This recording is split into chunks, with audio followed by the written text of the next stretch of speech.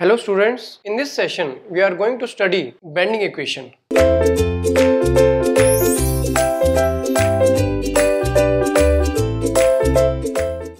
This is the most important topic of this bending stresses in beams. So bending equation, we want to derive the bending equation which will be used in many numericals and applications. So what is bending equation? We have already studied about the simple bending theory of simple bending, right, in which the bending moment was the only load applied on the beam and there was no shear stress. That was the theory of simple bending that we are going to use here. That there is a beam like this. Suppose this is a beam and a simple bending is prevailed here, where a bending moment is applied. By the application of bending moment, this body is deformed.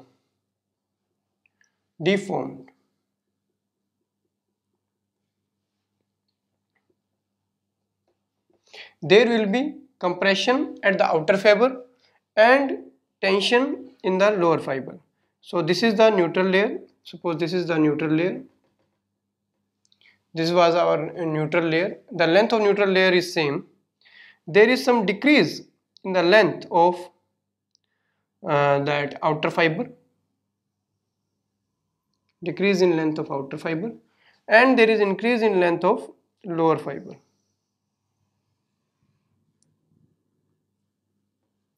So suppose this is the condition after bending. After bending, the condition is like this, right, where there is some curvature obtained in this case, right. So there is some curvature, right, and this is the neutral layer. This is suppose A, this is B, and this is neutral layer.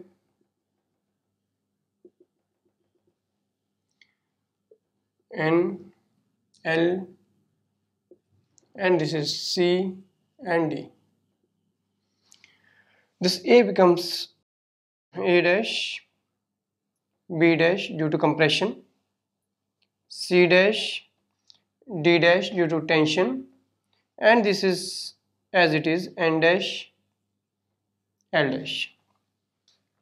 And suppose there is some center of this curvature. All the fibers of this beam have same center of curvature, as this is the assumption of this theory. This is the center of curvature, and suppose this is the theta is this is the deformation theta, and this is the suppose radius. This is radius r. This is the radius of curvature of the neutral layer, and radius of curvature of the neutral layer, right. So we are taking a small section of this. There was a big beam, suppose, and we are taking a small section. What is happening in that part of the beam? We are considering that small part, right. Suppose a long beam was there and we are considering a small part. Suppose this length is small, although I am showing it large, but so to make the clarity. But we are discussing about a small length dx of the beam. Small length dx of the beam. What is happening in this small length of the beam, right? So each and every fiber of this material is either in compression or in tension, except the neutral layer. Each layer is either in compression or tension, right? We want to know about the any layer at a distance y from the neutral layer. Suppose this, right. So this is the distance y. This is y distance, and what is happening here? What is the deformation in this layer? Suppose this is layer EF. So what is happening in this layer EF, right? We want to find out the strain in EF. What is the strain in EF? And because this is below the neutral layer, so there will be increase in length of EL. There will be increase in length of EL like this. And suppose it will become E dash L dash EF. So this is L dash and this is F dash, E dash F dash. So this is the our concerned layer at which we want to find out what is happening in this layer, right?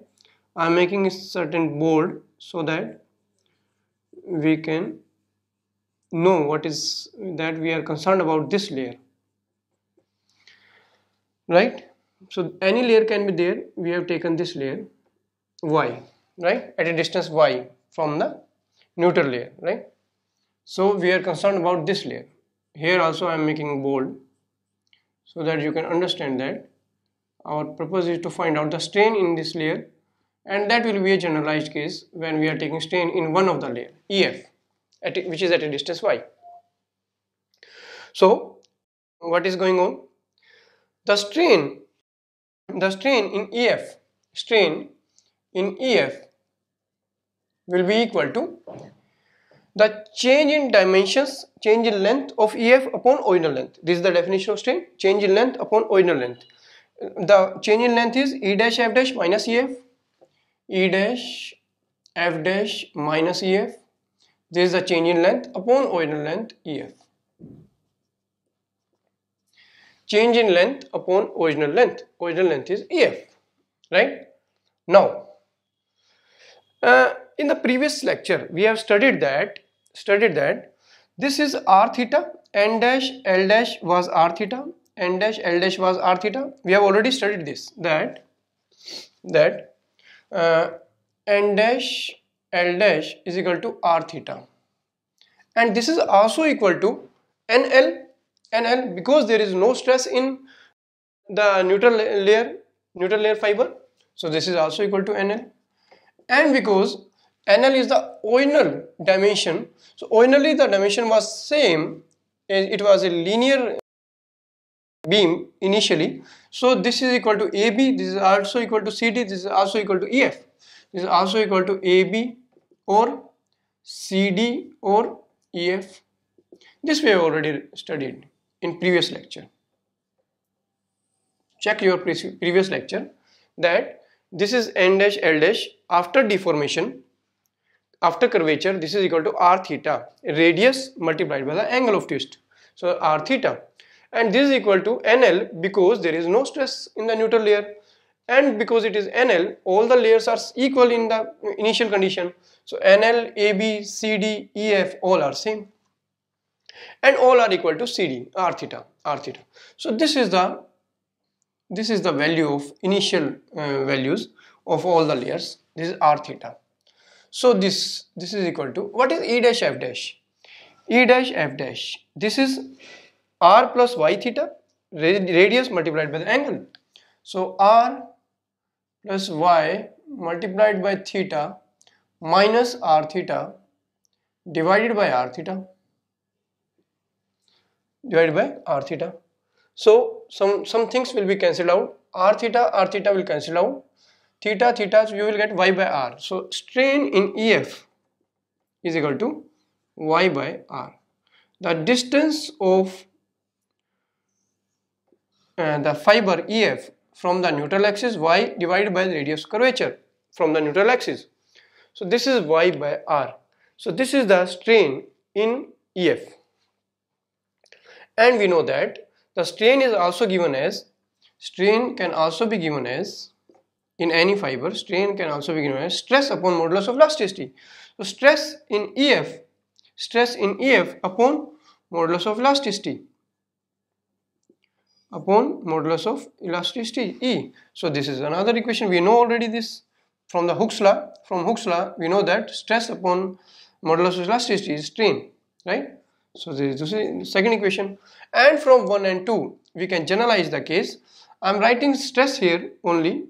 It is understood that this is stress is in layer at a distance y, right, from the neutral axis. So from 1 and 2, 1 is equal to 2. So we will get sigma by E equal to y by r, right? Is it okay? Sigma by E is equal to y by r, or sigma by y is equal to E by r, and this is the very important equation, one of the equation of bending equation. Basically bending equation are two equations combined together. We have got the one equation, right? We have got the one equation, that sigma by y is equal to E by r, right? So this is very important equation, you have to remember this. Bending equation, one part of the bending equation, right? And from here we can also find out the stress. Stress is given by E by r multiplied by y. What it shows? It shows that E is constant, this is the modulus of elasticity of the whole material. R is constant, this is the radius curvature of the neutral axis, but y is varying, and as the y is varying, sigma is varying. So bending stresses are linear, have a linear variation with respect to y. So bending stresses in y are varying linearly, right? And if y is 0, stress is 0. So we can draw a diagram here now. We can draw a diagram here, that like this.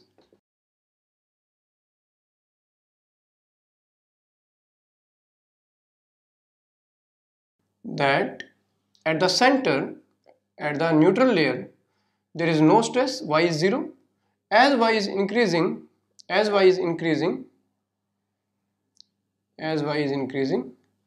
stress is also increasing linearly, right? Here it is compressive,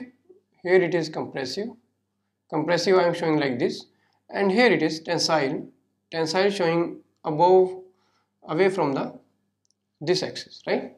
So this is tensile and this is compressive, right? And it is maximum at the outer periphery. It is maximum at the outer periphery when the y is maximum. So here sigma t is maximum and sigma c is maximum at the outer periphery, right? So outer fiber has maximum stresses and neutral layer has zero stresses. That's why we have written that n dash L is equal to NL, because there is no change in neutral layer and there was no stress in the neutral layer, right? So maximum stress is in the outer, at the outer periphery or outer fiber, right? So here I can write sigma max will be equal to E is constant, R is constant, y will be maximum. So sigma will be maximum where y is maximum, and y is maximum at the outer fiber. That's why we are writing y max here, the distance of the y from the neutral layer.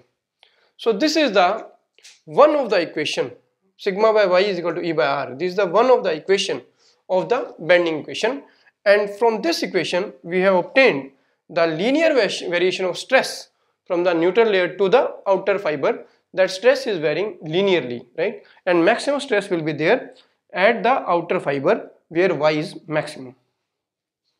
In next session we are going to find out the second part of this equation, second part of bending equation, and there will be two equations combined together. So in continuation, let us now find out the second part of bending equation. First we have already find out that sigma by y equal to E by r. This was the first part of bending equation which we have already found out. Equation number 3, sigma by y is equal to E by r is the modulus of elasticity, r is the radius of curvature of the beam, right? Here now let us go to the transverse section, cross-section area of this beam. What type of cross-section area is this beam? It may be having a rectangular section. So let us assume that the cross-section area of this beam is rectangular, and let us see what is happening there. We have already found out the moment of resistance. So let us see what is happening in the transverse section of this beam. Right? So this is the neutral axis passing through neutral layer, neutral axis, and we have already found out the what is moment of resistance, right? So for that what we have done is we have taken a small area dA, small area dA, and a force acting on this is dF at a distance y, same distance we are taking here, y distance, at a distance y from this neutral axis we have taken a distance y, right? And we have found out the moment of resistance. What is moment of resistance? Moment of resistance is the moment of this force about y, and we have to integrate it to find the total moment of resistance. So what was moment of resistance? You should remember, moment of resistance was the force multiplied by the moment of this force, so y into dF, and we know that the force is equal to stress multiplied by area. The stress acting on this element, which we have already obtained, stress at a distance y, so stress multiplied by area, so this will be equal to y multiplied by stress multiplied by area. And from equation number 3 we know that stress is given by E by R multiplied by y. You can put here and you will get dm will be equal to E by R. We have put the value of stress E by R, y square dA. So this is the small moment of resistance of this fiber, right, which is at a distance y, this area, moment of resistance, right? And we want to find out the total moment of this cross section is transverse section. So what will be the total moment? So total moment m will be equal to integral of all moments. So this will be equal to E by R integration of y square dA. And what is the integration of y square dA? You already know. This is the moment of inertia of this cross section. So this is the moment of inertia. So we know that moment of inertia is equal to y square dA integral second moment of area. Basically this is the second moment of this area, and second moment of this area is basically the moment of inertia. So we can write m equal to E by R multiplied by moment of inertia, right? So moment of inertia we have taken, or you can write from here m by I equal to E by R. So this is one more equation, bending equation we have obtained, the equation number 4. So this E by R equal to m by I, this E by R is also equal to sigma by y. We can combine two equations. These are bending equations, basically two bending equations. We can combine these two bending equations and we can use this result for our application purpose. So final result I am writing bending equation as, so what is bending equation we are getting is, bending equation we are getting is m by I sigma by y E by R. M by I, sigma is the bending stress, normal bending stress, sigma by y equal to E by R, where m is the moment of resistance, I is the moment of inertia, sigma is the bending stress which may be tensile, which may be compressive, it is normal stress, y is the location where this stress is available, where we want to find out this stress, and E by R. Is it okay? So by this we can find out the bending equation, and this is very important equation, will be used.